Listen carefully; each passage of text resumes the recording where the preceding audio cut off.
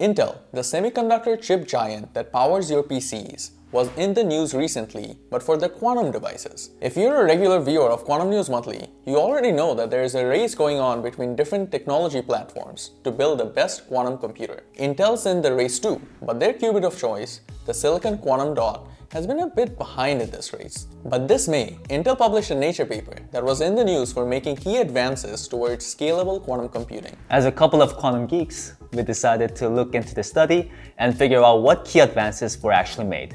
So today we'll explain what silicon quantum dots are, how Intel's innovative fabrication can help standardize their production at scale, and whether this will save Intel from falling behind in the quantum race. At the end, we'll talk about the technology breakthroughs that Intel will need to come out on top, so stay tuned till the end. As always, we're your hosts, Debo and Mingyu, and this video is just our opinion as quantum computing researchers. Although we're not experts in quantum dots, we understand the importance of producing standardized qubits at mass scale. Backers of silicon quantum dots believe that unlike atomic or superconducting qubits, silicon quantum dots can be scaled more rapidly because they are produced using the same fabrication processes that are used to mass produce 1 trillion semiconductor chips every year for classical computers. In this figure, you can see the basic principle of a semiconductor transistor. When you apply a small voltage to this gate, you can turn on the flow of current from the source to the drain. This is basically a switch, and it is used for all logical operations in a classical computer. A silicon quantum dot is structurally kind of similar, with the addition of these barrier and plunger gates, which are responsible for isolating a single electron. This electron is the qubit that's used for logical operations in a quantum computer. The electron can be in a state of spin up or spin down, or a superposition of both, representing the possible quantum states. And by the way, the fundamental principle of these devices is the same as the quantum dots that won the Nobel Prize in 2023 in chemistry. Watch our video where we explain that. But electrons are very light and sensitive to noise, so coherently controlling them across every quantum dot in a chip requires near-perfect fabrication of these devices. This is where Intel's first key advance comes in. Intel made their devices on silicon germanium heterostructures, which have previously been difficult to do on an industrial scale. These devices have lower disorder than the alternate, which is silicon MOS devices, which are widely used in industry. Disorder here is a measure of how inconsistent these devices you manufacture are from each other, so lower disorder is better. So yeah, Intel's innovation was to develop an industry-compatible fabrication recipe for making devices of a composition and structure that has much lower disorder. We can see this in a figure from the paper. The box plots show that as the Intel scientists optimized their fabrication process, the spread of the threshold voltages becomes smaller, indicating that the disorder got better.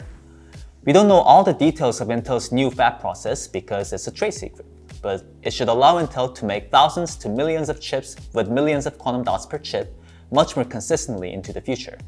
Right now, Intel has a really high production success rate of about 99.8% for quantum dots themselves and 96% for the quantum devices that consist of 12 quantum dots each. But it's not enough to improve your fabrication if you cannot measure your devices efficiently enough to characterize them. And here comes Intel's second key advance, which is quickly and conveniently measuring all the quantum devices in a 300mm wafer. Typically, after you fabricate a quantum device, you have to load it into a dilution refrigerator like this, connect all the wires up, and then cool down the chip, which can take about a day before you can take measurements of your device quality.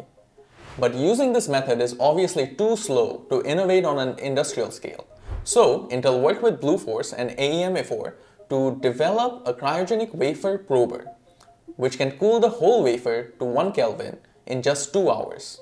A 300mm wafer is an industry standard disk of silicon that's used to fabricate many chips at once. And Intel developed the tech to measure the whole wafer of devices in one go. That's over 200 devices per wafer, instead of testing each device one by one. And each device here has 12 quantum dots. This way, Intel can collect statistics and pick out the bad devices much more efficiently, as is needed for an industrial quantum chip manufacturer. Clearly, Intel made big advances in some important steps of building a scalable, practical quantum computer. But it also kind of feels like they leapfrogged over some initial steps. If you ask me how to build a fault-tolerant quantum computer that can hack Bitcoin, I would say that first you need to pick a suitable qubit. then demonstrate good coherence, and then achieve good gate fidelity for single and two-qubit operations, then you want to show that you can maintain connectivity and gate fidelity when you increase to 10, 100, 1,000 qubits, and hopefully up to millions in the future. And at each step, we want to streamline how we test, manufacture, and package these quantum processors and allow the community to play with them and come up with new applications. With large enough qubit counts, we can afford to do continuous error correction, and this should be done fault tolerantly.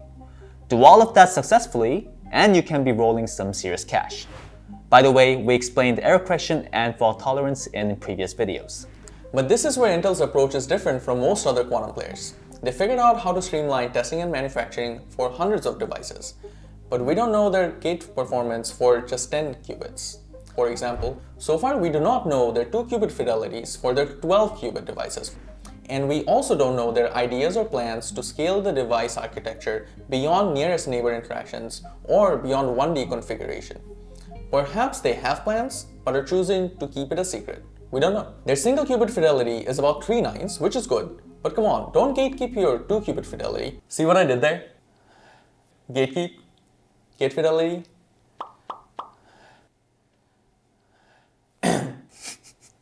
Back to the point. This is not just us saying this. This news article from Nature also commented that it is not yet clear how a 2D grid of qubits that's required for error correction could be achieved with this style of quantum devices. A 2D grid of qubits would have higher connectivity than 1D because each qubit would have more neighbors to interact with. We've discussed an attempt in this direction on our series before, but scaling a 2D grid of quantum dots is still a challenge. It's obviously super cool that Intel can manufacture and test a lot of devices quickly, and we can see how this could accelerate their progress towards devices with high gate fidelity and connectivity. Just try a bunch of different things, learn from your mistakes, pick the best approach, and reiterate faster than your competitors with atomic qubits can align their damn lasers. That being said, the 2-qubit gate fidelities and connectivity still remain as open problems for the semiconductor quantum dot community. If Intel Quantum can solve these tough bottlenecks, progress from then on will surely get a boost from the manufacturing and testing advances that Intel has showed this month. So we're very excited to see what happens in the future. We put in a lot of time researching and presenting these video reviews, so if you enjoyed this, please consider subscribing and sharing with your friends. None of us make a dime from these videos, not even our friends who do video and graphics editing behind the scenes. We volunteer our time because we're truly passionate about quantum science and want to foster nice discussions around this exciting field. So your likes, comments, shares, they truly mean a lot. Thank you, and see you in the next one.